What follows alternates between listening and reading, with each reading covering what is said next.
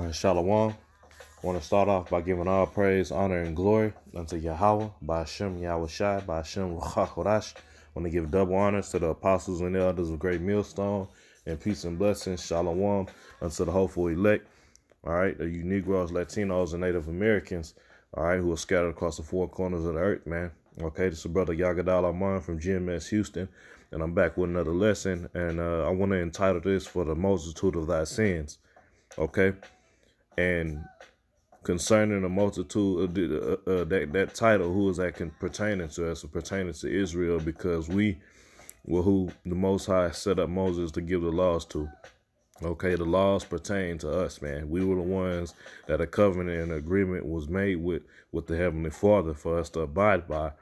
All right, and throughout our history, all right, to this very day, the nation of Israel have rebelled and went against and broken the covenant that we made with the Heavenly Father. Okay, but the main question that people ask is if when we go into the judgments of the Lord and the different accounts in the scriptures, which is that really happened and not just made up, okay, our people will say, well, why would God do that? Okay, why would he do this to our people? Why would he put us in this position? Why would we be at the bottom of the totem pole, man? Okay, why? Because we have went against the Heavenly Father, the law, statutes, and commandments, man, after we agreed to abide by them over and over and over. Okay, he's always sent men of the Lord, judges, all right, prophets, to speak his words, and Jake rebelled, man. Thus for the curses have come upon us, man. The judgments have come upon us, man. Okay, all these things that happen due to us going up against the Heavenly Father, man. Okay, and now that's the beauty of what the Most High have blessed his men of the Lord with, man, which is a spirit of accountability through this faith, okay, and repentance, man. Okay. So it's pretty much what I wanted to go into the spirit, man. Through the spirit is the fact that, man, all right, the nation of Israel deserved everything that it has come upon them and is coming upon them. Okay, us. Okay, Lord willing, myself and the brethren that's on the highways and byways and putting this work in truth, sincerity, man, be protected and make it unto the end, man. Be part of the Most High's elect, man. Okay. So, Lord willing, to be edification in this video, man. And before I get into the scriptures, I just wanted to speak on what I had mentioned a second ago, is that the Most High gave us the spirit of accountability, man. Okay, in other words, we acknowledge our transgressions, man, and repented, okay, becoming sorrowful, all right, for the things that we have done, and asked the Heavenly Father for forgiveness, okay, and then became servants unto him in righteousness. Okay, and that's what separates us from the wicked amongst our people, man. Okay, so this is Jeremiah chapter 30, and starting at verse 14. It says, all thy lovers have forgotten thee. They seek thee not, for I have wounded thee with the wound of the enemy, with the chastisement of a cruel one, for the multitude of thy iniquities. So that's the answer to Jake always asking why. Why are we in this position, man? Because we provoked the Heavenly Father to anger and jealousy, man. Okay? He gave us laws, statutes, and commandments to abide by, and we continue to go against that, man. And throughout the scriptures, he reiterated that he made a covenant, and if you abided by the covenant, you will receive blessings. If not, then you will be punished, man. Okay? And we took the lesser of the agreement, man. Okay? But it's continuing on, it says, with the chastisement of a cruel one, for the multitude of thy iniquity, because thy sins were increased, man. Okay? Why? Because we lusted after the ways of the heathen, man. Okay? We followed after the gods that didn't exist, man. Okay? We went against the power that created us, that we're borrowing our very spirit from, man. Okay, verse 15, it says, why criest thou for thine affliction? Thine sorrow is incurable for the multitude of thy iniquity, because thy sins were increased. I have done these things unto thee, man. So the Most High is saying, why are you crying now, man? Why are you crying like you didn't, like y'all don't know what happened, man? Okay, we broke the covenant, man. And Esau have done a hell of a job by robbing us of our heritage to where we don't even know before the truth that came back into the light, man. All right. that we didn't even know who we were, man. Okay, so we couldn't acknowledge, but now that the truth is out, there's no excuse, man. All right, you have all these celebrities coming out of the woodworks now, speaking on the fact that they know they Israel, man. The truth is out, man. Okay, so that question of why we're in this position is no more, man. All right, and even if you choose not to, it's not. Well, I'm not gonna say choose, but if you are not set to take accountability and get right, then it don't matter, man. You're gonna be you're chosen for destruction, man. Okay, and that's why the men of the Lord are constantly fighting to get out of this place, man. All right, so fighting on the side of righteousness. All right, in the name of Yahweh Shai. Okay, in hopes of getting out of here, man, because we see that this is the only way to make right on our wrongs, man. Okay, but the rest of the nation are going to continue in their wickedness, man.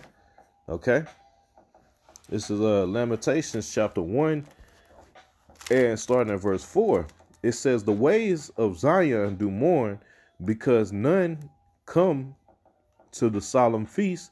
At her gates, and all her gates are desolate. Her priests sigh, her virgins are afflicted, and she is in bitterness. Okay, talking about Zion, the nation of Israel, man. Okay, the one who was supposed to be the representation of righteousness in the earth amongst the nations, man. Okay, but instead of being a holy people, man, being separate, what did we do? We lusted after the ways of the heathen, man. We got into their traditions and gods, man. Okay, and just dealing with the commandments. What's the first thing that the Most High said, man? He is a jealous power. Don't put any other God before him. And that's what we have done continuously, man. All right, to this very day, man. All right. Now, in the midst of all this, Jake think they standing up by wearing black. Tomorrow being Independence Day, Jake is talking about and don't celebrate Independence Day, but celebrate Juneteenth. Okay. How is that going to solve anything, man? Okay, how is that making a statement to your oppressor? We just gonna wear black and we ain't gonna pop firecrackers. We just gonna cook barbecue for a different cause, man. Oh no. The only threat or way you can threaten this man's rulership and show him that you truly standing up is to stand for righteousness according to the word of the Heavenly Father, man. Okay. To beg the Heavenly Father in his true name and his son's name, okay, to take this place down. That's the only fear that comes upon this devil, man. But what? Jake is still caught up in all the witchcraft of Esau, man. All the distractions, all the things they think are going to be beneficial outside versus calling on the Heavenly Father to deliver us, man. Okay, for righteousness to be established, man. Okay. We get too far off the subject, man, but it's back in Lamentation 1 and verse 5. It says, for her adversaries are the chief, her enemies prosper, for the Lord hath afflicted her for the multitude of her transgressions. Her children are gone into captivity before the enemy, man. Okay, so it's the Most High that put us in this position for breaking the covenant, man. Okay, and going against him, man, putting us under the foot of our enemy, man. Okay, so who's the person? The power that's responsible for us being in this position is the power that you should be seeking and praying to, man. All right, but that's only for the ones that are set to receive this, man. Okay, all right, receive that spirit of accountability, man. All right, and do what? And repent and fight to do right, man, according to the Lord's will, man. Okay. So I want to jump back into the book of Deuteronomy just to touch on the agreement, man. Okay, because this is the foundation of it, so to speak, man. All right, the Most High said, "Do as I tell you, and you'll receive blessings." All right, go against it, and you'll receive curses, man. Okay, so we're in the time of where we get approaching the end. That's the beauty of it, man. Okay. And Lord willing, if the Spirit allow, I'll get into that, man. All right, and just cause so these Christians and all these scoffers won't get in their mind that the Most High can basically bring a judgment on us for the multitude of our sins, basically condemned us unto death, man, which is not so. All right, he punished us for a certain period of time, and now he's getting ready to forgive All right, but before that, there's going to be a great destruction amongst Israel when his kingdom is destroyed, man. Okay, so I want to just hit this Deuteronomy 28 real quick. This is Deuteronomy chapter 28 and verse 1. It says, "And it shall come to pass, if thou shalt hearken diligently unto the voice of the Lord thy power, and to observe and to do all his commandments, which I command thee this day, that the Lord thy power will set thee on high above all nations of the earth," man. Okay. All right. And I'm gonna wait to come back and revisit this, man, for a second, man. Read verse 2 first. It says, "And all these blessings shall come on thee and overtake thee, if thou shalt hearken unto the voice of the Lord thy power," man. Okay. So that was the first part of the agreement, man. If you do what I say, then I will exalt you above all the nations, man. Okay. But let's see the flip side to give the answer to why we're in the condition that we are in now, man. Okay. This is Deuteronomy 28 and 15. It says, "But it shall come to pass, if thou wilt not hearken unto the voice of the Lord thy power, to observe, to do all his commandments and his statutes, which I command thee this day, that all these curses shall come upon thee and overtake thee," man. So that's what happened, man. We did not observe and hearken unto the Heavenly Father. So what had to happen, man? Okay. We received the curses that he said will come upon us, man. Okay. But we're in a point now, Jake done forgot about the history, man. They don't want to take accountability for the actions that we have set, man. All right. And I'm gonna get a couple more examples, all right, in the scriptures where the Most High reiterated the same thing over and over, man. All right, hearken unto me, all right, and you'll be good. If not, then there's gonna be certain consequences, man.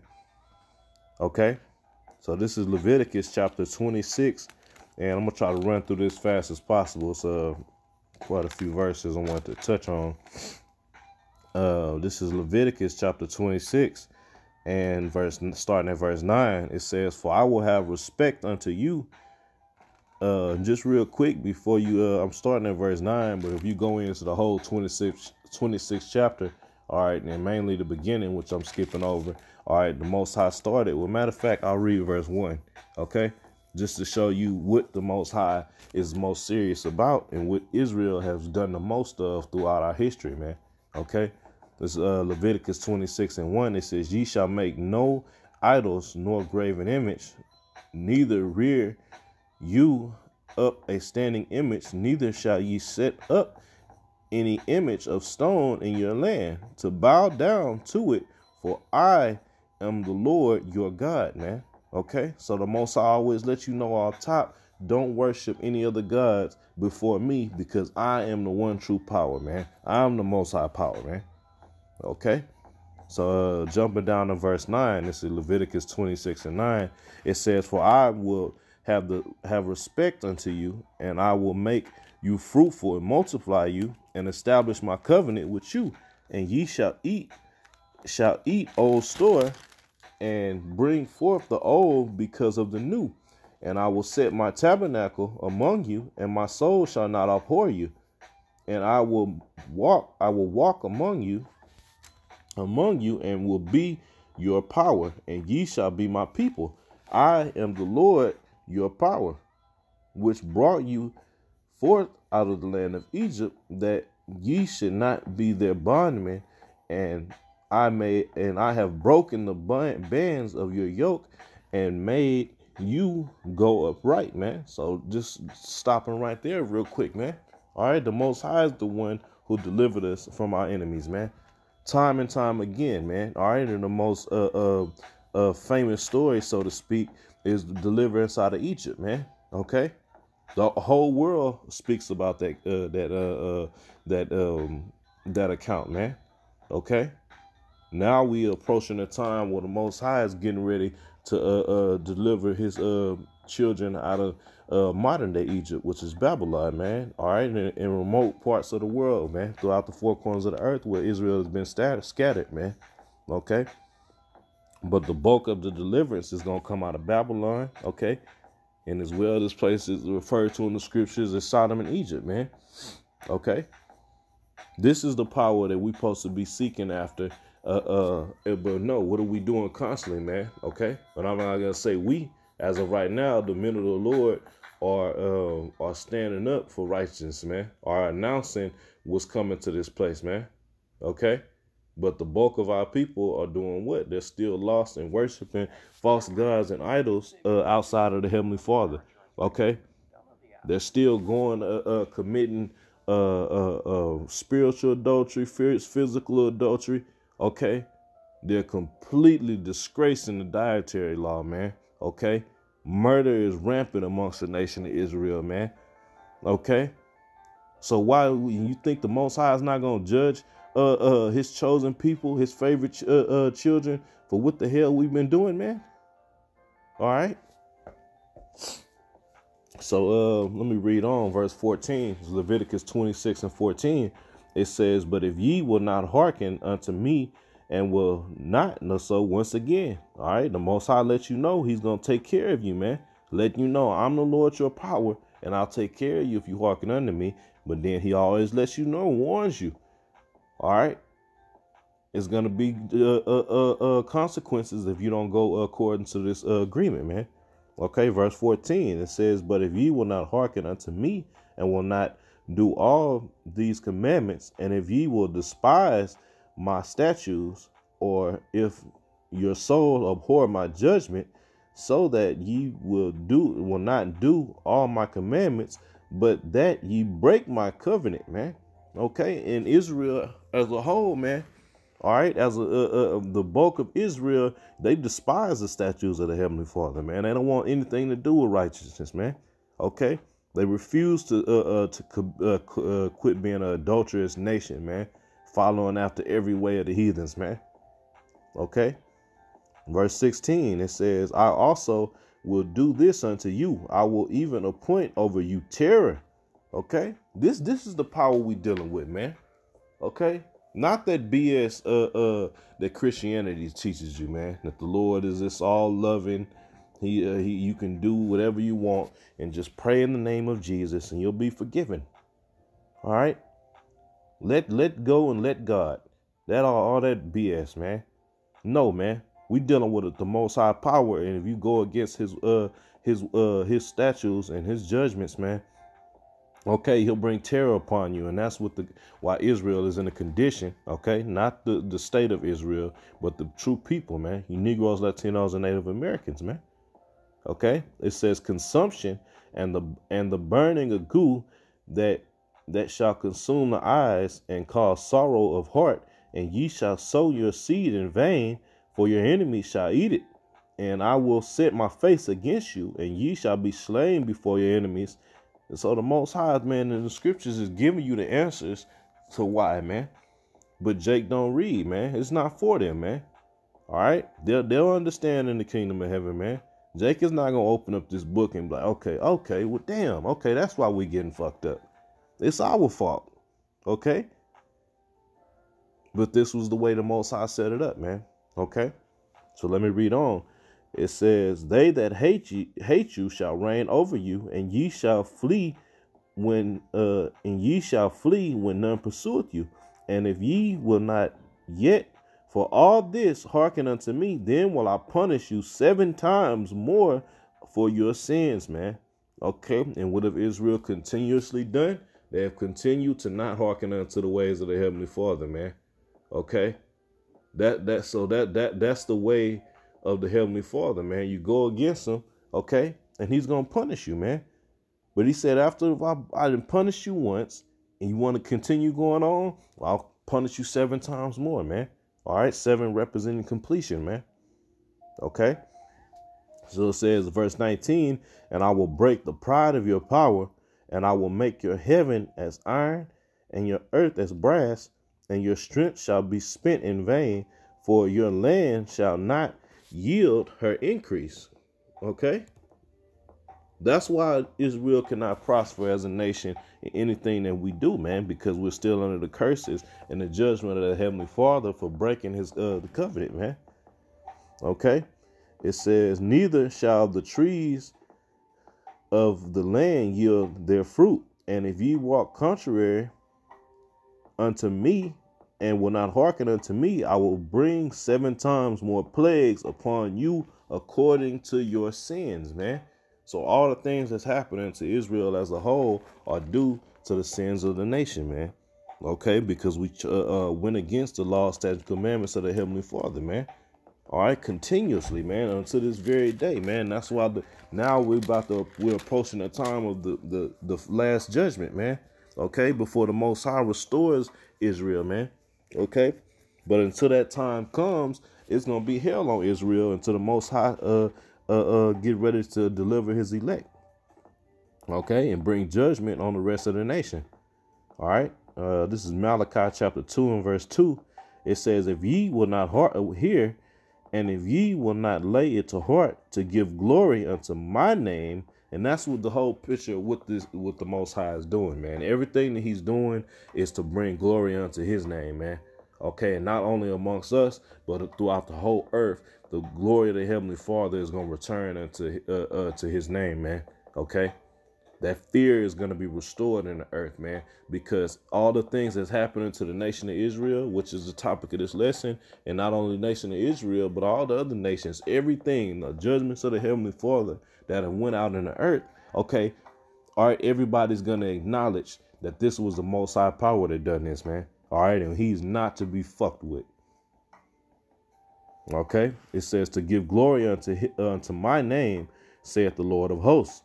I will even send a curse upon you, and I will curse your blessings. Yeah, I have cursed them already because ye do not lay it to heart. Lay what to heart, man? The agreement that we made, man. Okay, the law, statutes, commandments, man. Okay, when you finish this chapter out, man, just goes into the judgments of the Heavenly Father that will come on Israel, man. Okay, explaining why we are in the condition that we're in now, man. Okay, for all the jakes, all you comedic guys and shit that want to say, oh, why, shit, what? How about this? What do I have to do to get forgiveness from this power? That should be the question.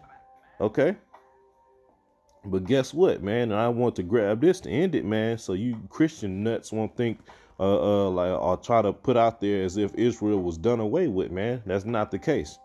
Okay, the Most High, yeah, He punished us, but He's a merciful power, man, and He promised the kingdom unto us, and His Son, all right, His only begotten Son, had a key purpose, all right, to bring us back under the fold, man. Okay, so this is Hebrews chapter 8, and I'm gonna start at verse 8. It says, "For finding fault with them," who is them? You Negroes, Latinos, and Native Americans, man. Okay. That's the them. Okay, the law had no flaws. The law had no issues, and needed to be corrected. The correction lies in us because we're in this filthy flesh, man. Okay, so we need the Lord to restore us. And how is He gonna do that? In the kingdom of heaven, man, where He's gonna write the laws. And I'll read on, man. I'm gonna shut my mouth and let the scriptures speak beautifully. It says, "For finding fault with them, He said, Behold, the days come, saith the Lord, when I will make a new covenant with the house of Israel and with the house of Judah." And this is in the New Testament. Okay, so how could the nation of Israel be done away with if the Lord is saying He's gonna make a new covenant with the house of Israel and with the house of Judah, man? Okay, we're approaching the time of the second covenant. But we haven't. It hasn't been fully fulfilled, man. Why? Because we are still in this flesh. We're still on the bottom. Okay, and we are still sold under sin while we're here in these bodies, man. Okay, but let me read on. It says, "Not according to the covenant that I made with their fathers in the day when I took them by the hand to lead them out of the land of Egypt, because they continue not in my covenant, and I regarded them not, saith the Lord. For this is the covenant that I will make with the house of Israel after those days, saith the Lord. I will put my laws in their mind and write them in their hearts, and I will be to them a power, and they shall be to me a people," man. So that's what the Most High is going to do to make things right with us, since He promised us the kingdom, man. All right, he's gonna make good on his word, man. Okay, he had to punish us for a certain time, but now he's getting ready to flip things in the right position, man. Okay, by bringing destruction unto all the enemies that he sold us, put us under, man. Okay, and lifting us up under his son Yahweh Shai, okay, and giving us our inheritance, which he promised unto us, man. Okay, and once that's done, the second covenant will be established, and we'll have the laws written in our inward part to where we won't be able to go off anymore, man. We won't have a need to be judged or punished because the Most High is going to make us whole and perfect, man. Okay, so that's it for this lesson, man. Lord willing, there's edification in this video to the Most High's elect. Once again, I want to give all praise, honor, and glory unto Yahweh, by Hashem, Yahweh Shai, by Hashem, Rachakorash. Double honors to the apostles and elders at Great Millstone, and peace and blessings to the Most High's elect. Shalom.